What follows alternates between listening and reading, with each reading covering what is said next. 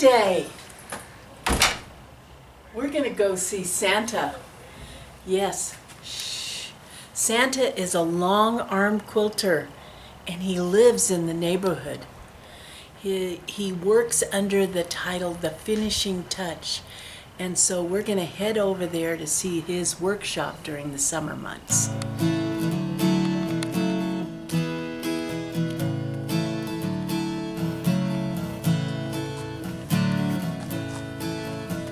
Let's go take a peek.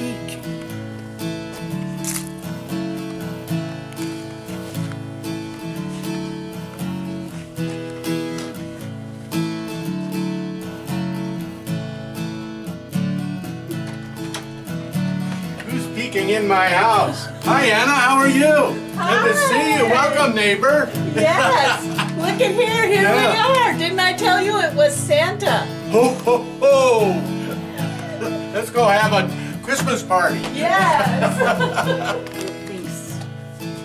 Things fast. Yeah, good things fast. So here we are. We're in Santa's workshop, aka Hal. And you think all the elves are working hard during the summer. Not so. Santa actually has a whole nother job, and he's a long-arm quilter under the name, as I said at the front door, The Finishing Touch. So he's going to show us his little workshop here. First of all, how long have you been doing it? I've been long-arm quilting about 5 years. 5 years, Yes. And why? I'm an engineer by training, and my wife does a lot of quilting. And we were in a quilt store, and I saw one of these machines, and it's computerized, so I enjoy the computerized part of it. So I thought, well, this would be kind of fun, and then Denny and I could work together on various projects, which we have done. Yeah. And then we found a lady who was selling a machine, and she already had a clientele, so we purchased the machine. She introduced me to her clients. And then she taught me how to use the machine, so it was really nice. And you took to it just like that? Well, yeah. I had never touched a sewing machine. And so... Oh, so you don't piece at all? You don't do any piecing at all? I don't do any piecing. I just do the long-arm quilting, yes. But your wife, Denny, she has a built-in honey-do. Yes, she has stacks of quilts waiting for me. You get that, G? You could take up long-arm quilting for me. I might get something done. Okay, well, show us a little bit what's going on here. So you have an HQ. That's like I have a Sweet 16. Yes. So this is it's a handy quilter machine. This is an old machine. It's probably 10 to 12 years old, because the lady before me had it for about 5 years. And so obviously it must be a really good machine. It's held up. These machines are it's working well. I love hearing that. Yeah, I've had some parts replaced, as anything mechanical does wear out. But we have a vendor here in Bend that takes care of the machines, so he's been very helpful, and he's actually come out several times when I've been having challenges. And who would that be? That would be Cynthia's in Bend. Yes. Sewing Center. Yeah. Oh yes, we love them. Yeah. So I see that this quilt that's on the machine now has some of Valerie Wells' fabric, which is our local star. And this, so people send you their quilts, or they drop them by? They drop them by, yes. Both. And then you want to talk to them about the design on the quilt and... Yeah, I talk to them about what kind of design they'd like to have, what color thread, and the backing, or not the backing, but the batting, if they have a preference for the batting. So let's take a closer look at this.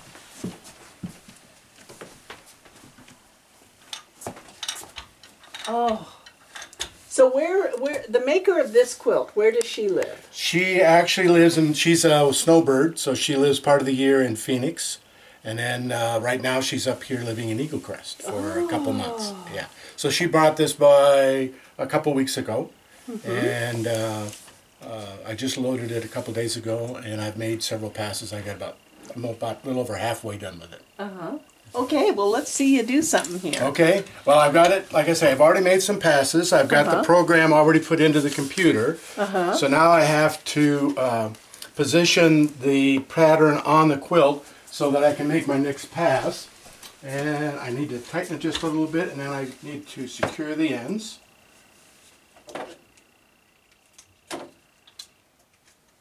And this is where you're using your engineering brain. Yeah, yeah. Because sometimes the computer doesn't always do what you think it should do, so then you've got to work and try to outsmart it. Well, sometimes I'm successful, sometimes I'm not. I love this. I used to long arm quilt, and I've never seen this used. Yeah, this is really, I think the lady that I bought it from told me that I could do this. Normally when you attach it, you just put the clips on like this. Right. But it kind of pulls the quilt right off center a little bit. Whereas if you use this, and this is not a real sophisticated contraption, just oh, the best kind though. Yeah, yeah. And then that way, when you put it on, it evenly secures the quilt across the full area. I love that. Okay. One thing that's good with the age is this computer has a dead cell in it, so I can't do it. I can do most of it by my finger, but it works better if I use my mouse. If you know what a dead file, there's a cell here that does not work in this machine.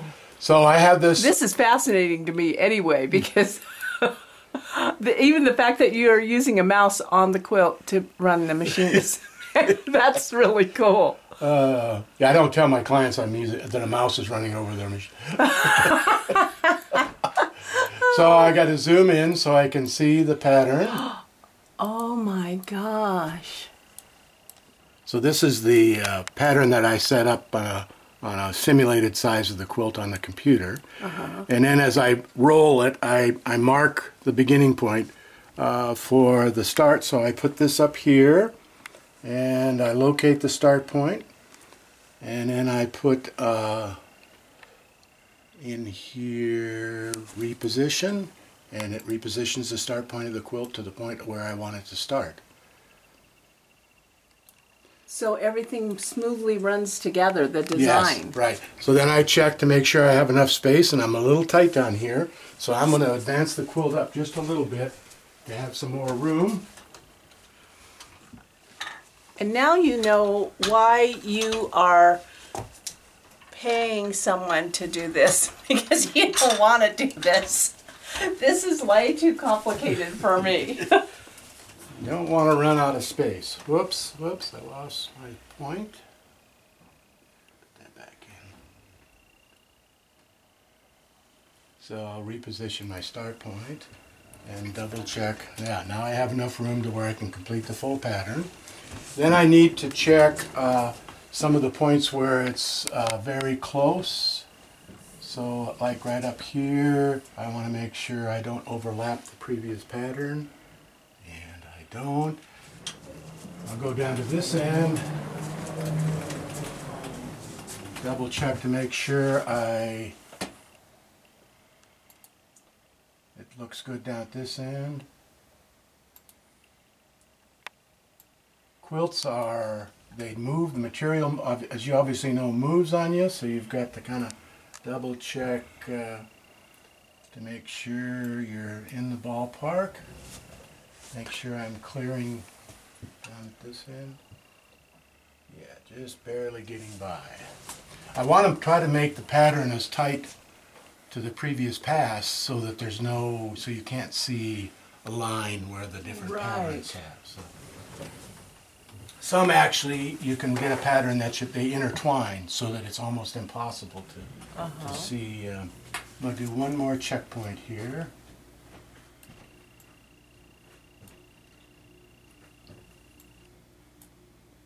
Let's see, where is it here? Yep, I'm good. Okay.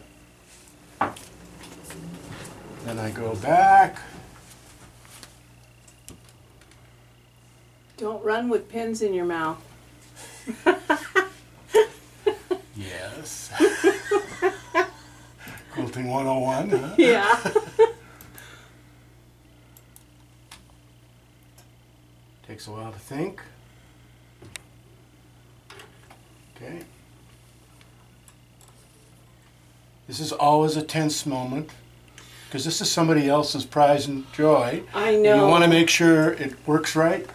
Yeah, and I so appreciate that you even have that thought. And the other thing that I try to do is I try to set it up so that I don't have any interruption across the quilt. Now sometimes the thread breaks, so you have to have a come in and start in the middle of the quilt, but I waste a lot of thread because I don't want to run out of thread halfway through off the bobbin and then have to start all over and put a break in the quilt with it. Right. So now there, I know on this one there's enough that it will run the complete length. And you can move this, you can do this faster. I usually run around medium speed. I find that way I don't break thread, I don't skip stitches. It seems to work well. So. And then once it gets past, once it moves, the machine moves off here.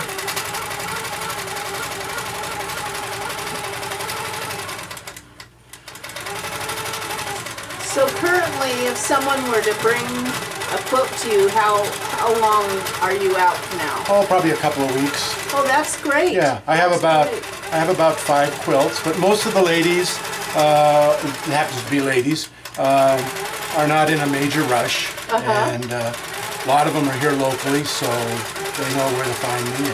And actually, several are right here in the neighborhood. So yeah, we've turned into a quilting neighborhood, haven't we? Yeah. The other thing I do is I crawl down and make sure my stitching looks good underneath.